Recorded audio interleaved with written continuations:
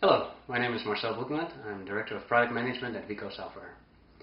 In the previous videos, I talked about calculating the cost price of your project using assemblies and components in Cost Planner.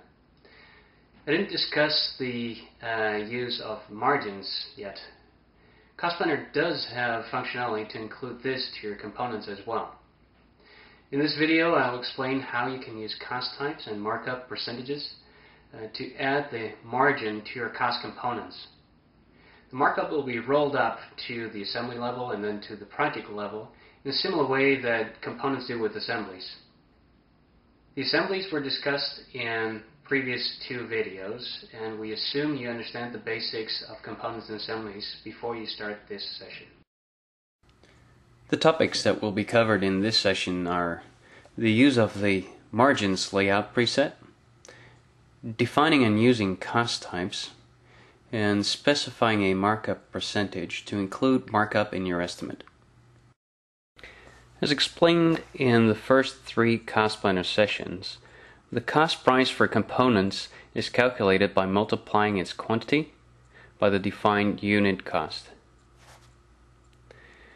Markup is now calculated by multiplying the total price by the defined markup percentage. The sum of price and markup is the component's bid price. In the Cost Planner view, activate the Margins layout preset. This preset lets you view and edit markup and add-on properties of your components. Add-ons will be covered in the next session. To speed up the assignment of margins, we will use cost types. Cost types are a special type of tags. Tags will be covered in the next level of the Cost Planner instruction videos. Open the Markup Values dialog from the ribbon. Add the cost types that you want to work with by clicking the plus button. For each defined cost type, you can now define a default markup percentage. When you're done, click Save to save your changes.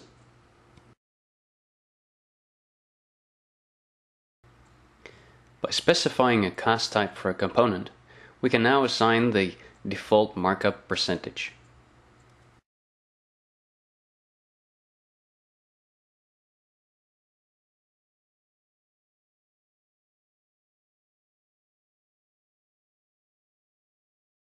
Changing the markup percentage in the Markup Values dialog will automatically update the default percentage for all components with the updated cost type. As explained earlier, markup is now calculated by multiplying the total price by the defined markup percentage. Markup added to the total price results in the bid price for the component. Markup is automatically rolled up to the component's parent assembly and from there to the project level. Instead of changing the default markup percentage, the markup for a component can also be changed for an individual component. Enter a custom percentage in the markup cell of a component to do this. Note that changing the default percentage now does not have any effect on this component anymore. During this session, we used the Margins layout preset to see markup and add-on information of components. Then we defined and used cost types, and we added markup to components using the markup percentages.